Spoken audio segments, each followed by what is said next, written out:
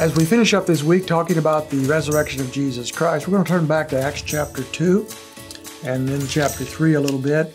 And as we do that, we're looking at, again, Peter's sermons and also the other apostles and some of the things they're saying in the very early days of the church after the Lord had been resurrected, ascended, and the Holy Spirit had come. And we pick up the story here in Acts chapter 2 and verse 29. As we did before, Peter is preaching, and we looked at that passage, verses 29 going on down before in verse 36. But I want to go to verse 37 now, as Peter is preaching this message. And the message is not only about the death of Christ, but also the resurrection of Christ.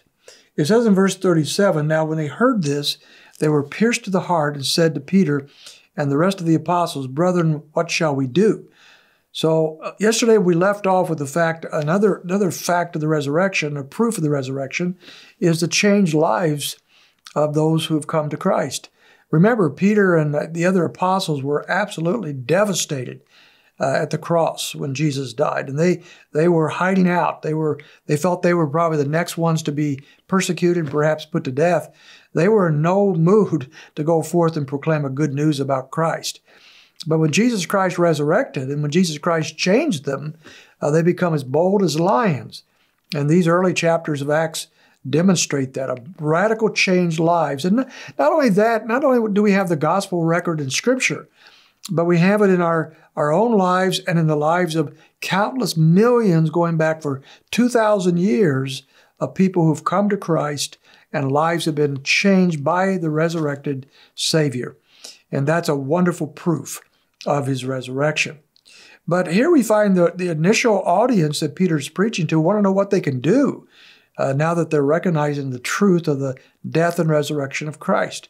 Peter says to them, "Repent, and each of you be baptized in the name of Jesus Christ for or because of the forgiveness of your sins, and you will receive the gift of the Holy Spirit." So Peter is calling for them to repent of their sins, including the crucifixion of Christ, and to follow him, and they will receive the forgiveness of sins. And that would be the case. In verse 39, "For the promises for you and for your children, for all who are far off, as many as the Lord our God will call to himself." A wonderful promise. This is the good news, the great promise of salvation found only in the resurrected Lord Jesus Christ. But of course, not everybody has received that message. What is the response? Well, the response of those who reject it, we go down to chapter 3, verse 11, and we find Peter is now preaching a second sermon after they had been instrumental in healing a lame person. And they found in verse 11 that people were amazed at what they had done.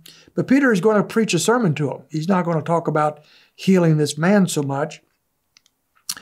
He wants to talk about the gospel. Verse 13, "The God of Abraham, Isaac, and Jacob, the God of our fathers, has glorified his servant Jesus, the one whom you delivered and disowned in the presence of Pilate when he had decided to release him. But you disowned the holy and righteous one and asked for a murderer to be granted to you, but you put to death the Prince of Life." Now that's chapter 3, verses 11 to first part of verse 15. And he's talking now about their sin, what they had done. They had crucified the Prince of Life. What an awful indictment. And that they didn't all appreciate that. But then he goes on to say in verse 15, "The one whom God raised from the dead, a fact to which we are witnesses." So Christ was crucified by you people in your awful rejection of him and your sinfulness, but God had another plan. And that plan was to resurrect his Son from the dead. And so that is their rejection of this message. And then it goes on. We see in chapter 4, verses 1 to 3, how the leadership continues to reject the message of the risen Savior. Verse 1 of chapter 4, "As they were speaking to the people, the priest and the captain of the temple guard and the Sadducees came up to them, being greatly disturbed because they were teaching the people and proclaiming in Jesus the resurrection from the dead." They were proclaiming the resurrection. "And they laid hands on them and put them in jail until the next day, for it was already evening." And so they do not turn to Christ like the group did before. They don't know what they should do. They don't repent. They don't profess Christ. They throw the messengers into prison. And then we drop down to verse 10, and they tell them not to preach in the name of Jesus anymore. Verse 10 says, let it be known to all of you, and to all the people of Israel, that by the name of Jesus Christ, the Nazarene, whom you crucified, whom God raised from the dead, by this name this man stands here before you in good health. Verse 12, and there is salvation in no one else, for there's no other name under heaven that has been given among men by which we must be saved. What a message. The resurrected Lord, and in His name and in His name only do we find salvation.